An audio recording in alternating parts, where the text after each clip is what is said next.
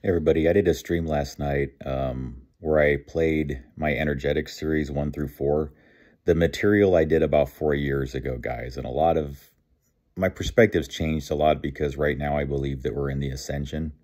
And so some of the material is a bit on the older side, and the perspective was kind of dealing with the old system as opposed to what we're merging into, like ways that we could accommodate the old system, but we don't really have to accommodate the old system anymore, folks.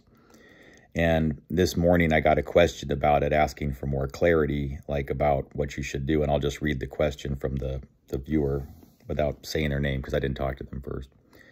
But it says, what if you're a victim of this? You'll have to see my presentation last night to understand this. But it's basically about, you know, people who are energetically manipulated or have their biofield extracted or whatever, okay?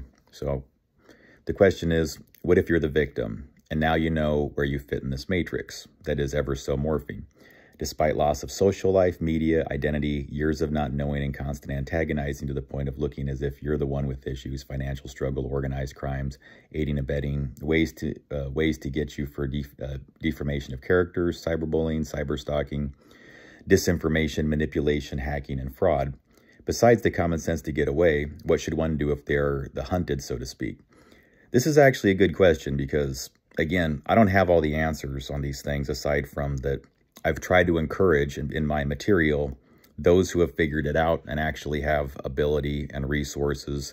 Then what you're here to do is organize, and you'll realize that over time, the more you understand what the game is. So I'm going to read my response instead of just whatever here. This is what I put down on the clip. This is what I've been discussing regarding energetic people of interest.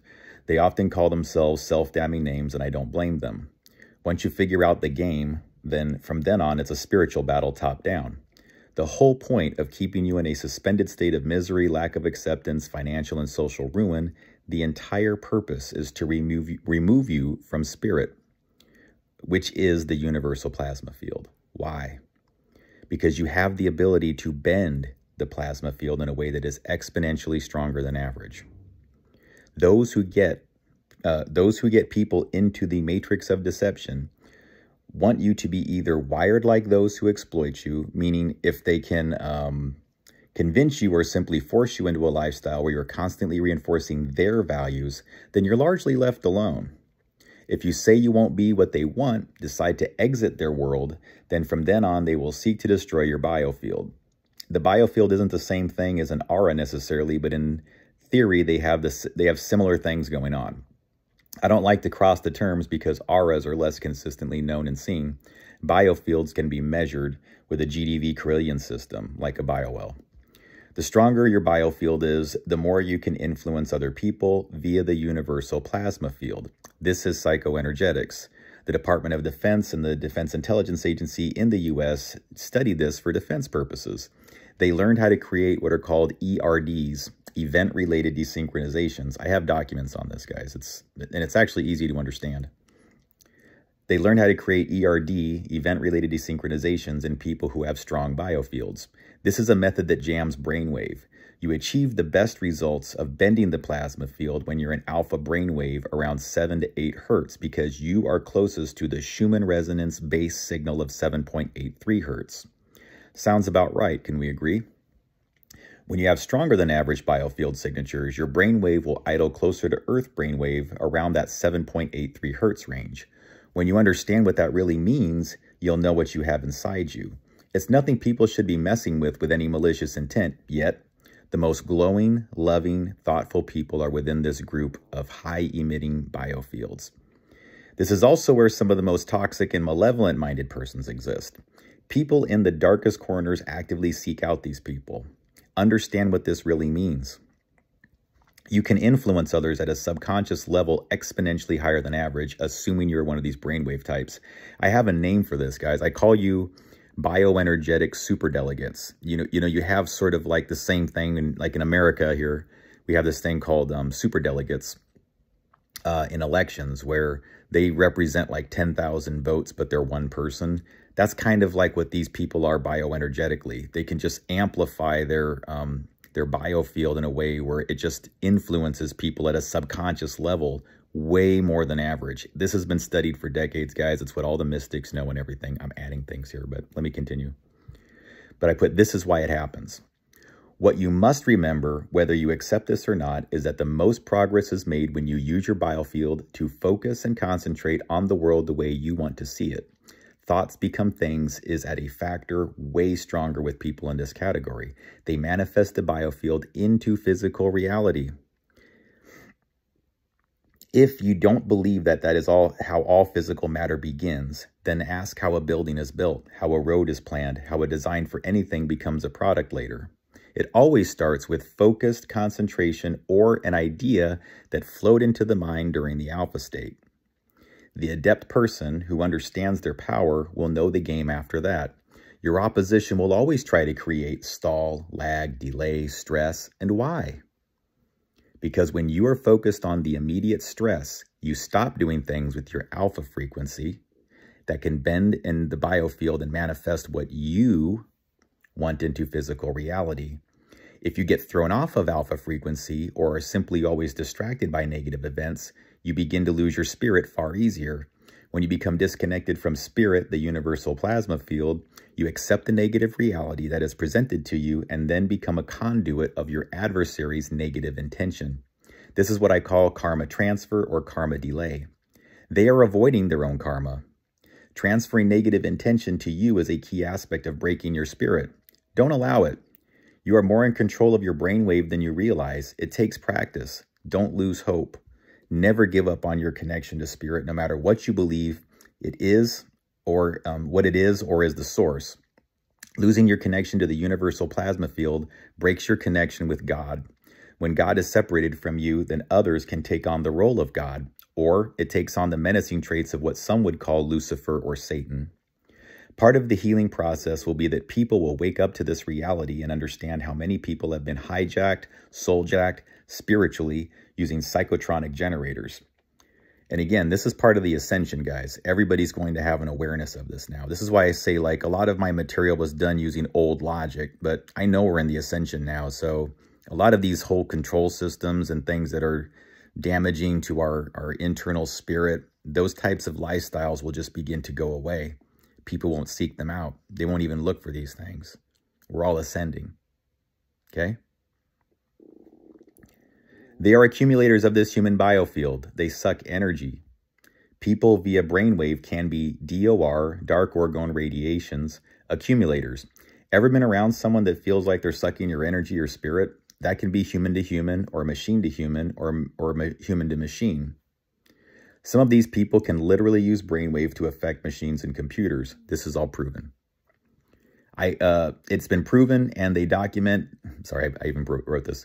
It's been proven and they documented it in the Controlled Offensive Behavior Report by the Defense Intelligence Agency, which you can find in the declassified CIA FOIA library.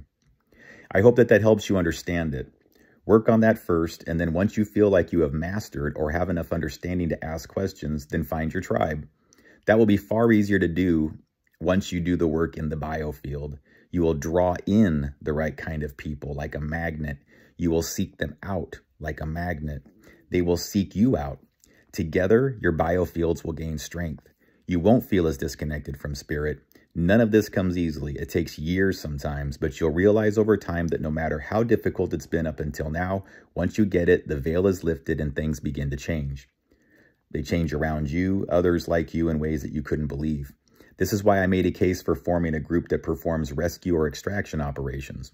Many people who have this ability are in subtle or overt forms of human slavery.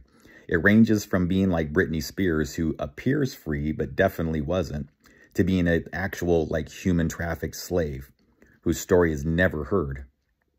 In my experience, there is little being done to actually save, rescue, and protect any of these people. Spears only got help because she pushed, shouted, and then she had a public persona that just absolutely couldn't be ignored. She did things that could not be ignored in tandem with already having media attention. The people who don't have that, see what I'm saying? They need help. They need others. They need somebody to kind of step in and go, do you need a little bit of assistance to get out of that situation? Are you sure that's what you want? That kind of thing. Because, guys, free will's huge in this.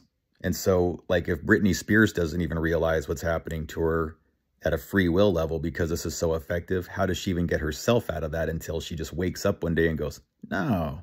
You see what I'm saying?